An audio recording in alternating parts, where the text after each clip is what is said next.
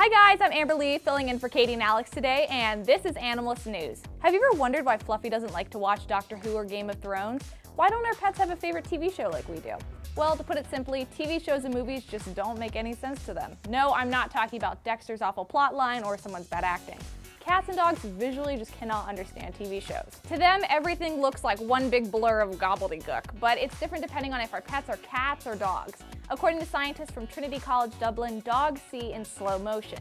It's what makes them so good at catching rabbits and fetching balls. However, it also means all those pretty graphics on the TV just kind of smear together. For them, it'd be like watching that one slow-mo scene from Inception over and over and over and over and over again.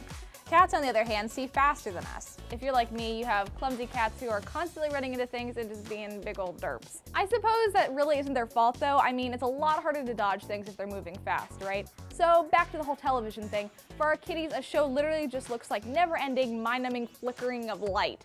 Some pets do like to watch these weird garbled images for some reason though. I mean, I have a cat who tries to attack Mario and Luigi. But never fear, maybe one day your dog will be able to watch The Big Bang Theory with you.